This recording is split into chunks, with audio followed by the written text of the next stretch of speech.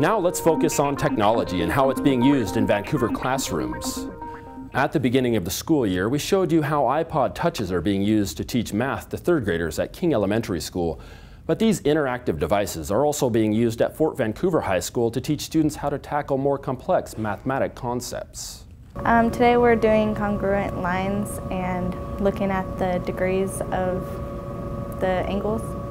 Math can be daunting for some students, especially at 7:30 in the morning. But in Rainey Berry's math lab, students are taking charge of their own learning. They love the iTouch days. On their iTouches, students watch videos that guide them through math problems instead of hearing a lecture. It shows us step by step, and it pretty much teaches us all the things we need to know how to do it. So students who get it the first time can just get done and be done, but the students who are having problems and typically might not want to raise their hand because they're embarrassed can just go back and watch the video again. I can replay it over and over and over again until I get it, and when the teacher explains it to us, she just explains it probably like once or twice, and we don't really get it sometimes, so I think the iPod is really good for us. A class full of self-directed students also gives Miss Berry the time to give individual help to those who need it. But sometimes, she's the one who needs a hand.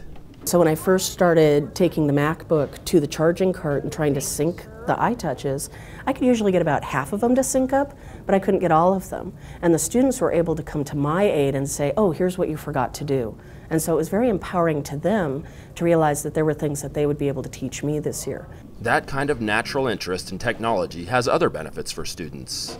It makes me want to be in class more, and it helps me just stay in my seat and just listen or do what it has to be done.